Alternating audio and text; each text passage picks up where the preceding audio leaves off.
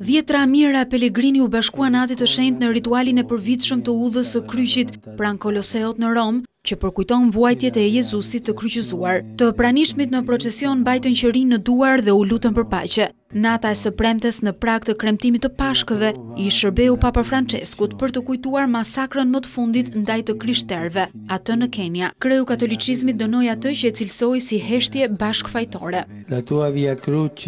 Ne edhe sot shohim vëllezërit tanë të persekutohen, të priten kokat dhe të kryqëzohen vetëm sepse besojnë tek ti Jezus, përpara syve tanë dhe shpesh me heshtjen tonë bashkëfajtore. Shqetësim për Papën mbetet martirizimi të krishterëve në pjesë të ndryshme të lindjes së mesme dhe të Afrikës. Ati i Shenjtë do të mbajë meshën e vigjiljes së Pashkëve natën e së shtunës në Bazilikën e Shën Pjetrit dhe meshën tradicionale mëngjesin e së dielës në sheshin Shën Pjetër.